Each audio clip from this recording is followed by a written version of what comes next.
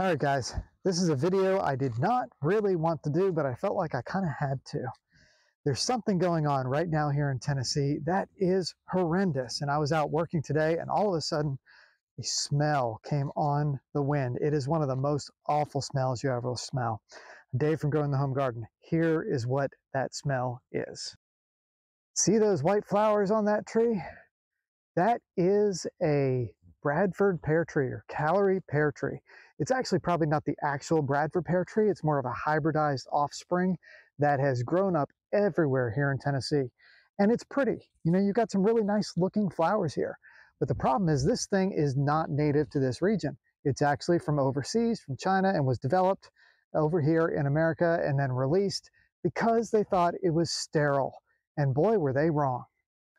So why is this such a bad plant to have in the landscape or in the yard or even out here in the woods? I mean, it looks pretty, right? Well, first off, it displaces what should have been here already. There should have been native plants here that would have fed the animals and the wildlife, the pollinators, but this is not from here. So the animals and plants and the whole area has not adapted with this. And so it is not a valuable plant in the area for those pollinators. You might have a few that use it. You might have some animals and stuff that eat the berries, mostly starlings and stuff like that. And they spread it all over the place. If you have one of these in your landscape, you probably will notice that all the spots where the branches come together come into a tight V shape, which makes it a very weak unit. And then there's a whole bunch of branches in one location, and all those things make it very difficult for that plant to stay together. So when you have high winds, it will break apart and fall into all kinds of pieces. So think about the extra cost though with these things. When you first buy it, maybe it was 20 or 30 bucks. You know, not bad. It's a tree, just a landscape tree you put in the yard, but you don't think about that. Then years down the road, it happens. The tree branch breaks. You got to cut it down. You got to hire somebody to come in and cut out your tree. And then it costs a whole lot more than that. You could be looking at one of the most expensive trees to plant in your landscape in a Bradford pear tree.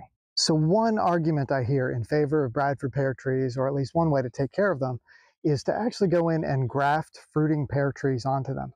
The problem with that, there's several of them actually, is there are so many of these trees around that would be extremely hard to do on a large scale. You might be able to handle a few of them in your own yard or garden, but when they have escaped to nature, they are everywhere. So you really need somebody to go in and clean these things out, clear them out, and get them gone. The other problem with grafting is just the learning curve. There's a lot of people who would have to learn how to do that, and most home gardeners probably don't do their own grafting. They pretty much buy the plants from the store and they may come grafted from there. But it is something that individual homeowners could learn to do if they chose to, but I don't think on a large scale that most people would do that. And one of the main reasons I thought I need to do this video was because I was digging and I could just smell them everywhere. The Bradford pear tree scent is terrible. It smells like rotten fish.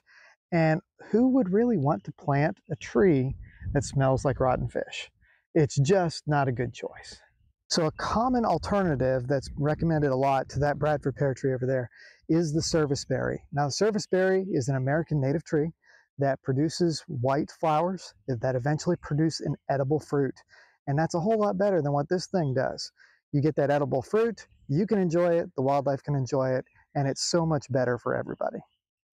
Another alternative you could do is Yosino Cherry. Now, it's not a native plant, but I just love the way they look every spring when they're all in bloom, and they're not invasive. They are pretty well behaved. So that's one possible alternative. Serviceberry is another one.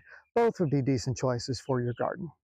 So guys, if you do have one of these trees in your yard, do what you can to eliminate it. They are just not a good tree to have around. They do a lot of harm and they really don't provide you much benefit. You get to look at them for just a brief period of time, and that is about their only good quality. They might make some firewood, but there too, that's not good enough to keep it around. So I'm Dave with Growing the Home Garden. Hope you enjoyed this video. Hit the like button, subscribe, and we'll catch you next time.